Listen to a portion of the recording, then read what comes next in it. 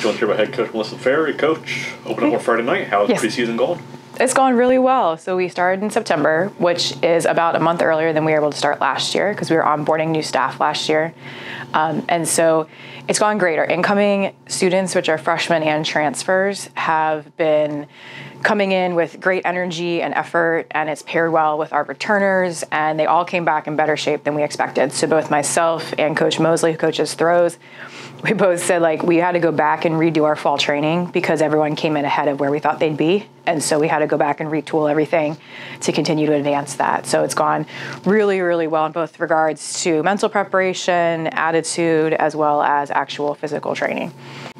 Coach, a strong group of returners coming in. The women's side, you have the likes of the Raya Washington, Ava Hossman, Gabby Curtis, just to really name a few. On the men's side, you're looking at the likes of Zahir Chapman, Chad Malbray, Andrew Puz, and the return of Ralph Casper, who had a great indoor season in 2020 before the pandemic arrived. You can talk about that group.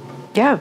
So Zaria entered the top 10 last year in multiple events in shot and disc and did really well at the conference level. So we're really excited to see where she comes back at this year and then continues.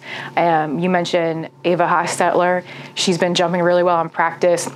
The other day, she matched her outdoor PR just in a training session. So we're looking at her well surpassing that going into the rest of winter with 5 months still left to go. Gabby is always sets the standard for work ethic. She's come through the fall in great shape. So we're looking forward to seeing where her performance marks come into play. On the men's side, a couple of those names that you mentioned are tied to long sprints. So Zier and Chad, we actually returned all 4 legs of our all-conference 4x400 meter relay team, which they were on.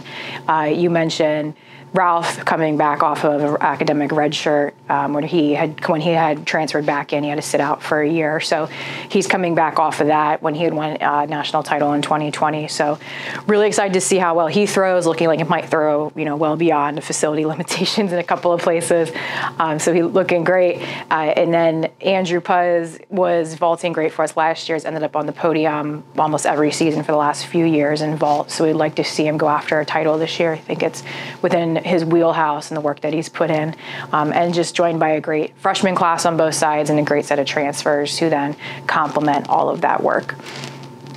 Yeah, so cross country ended with our performance at NCAA regionals, which was the Icebox Championship.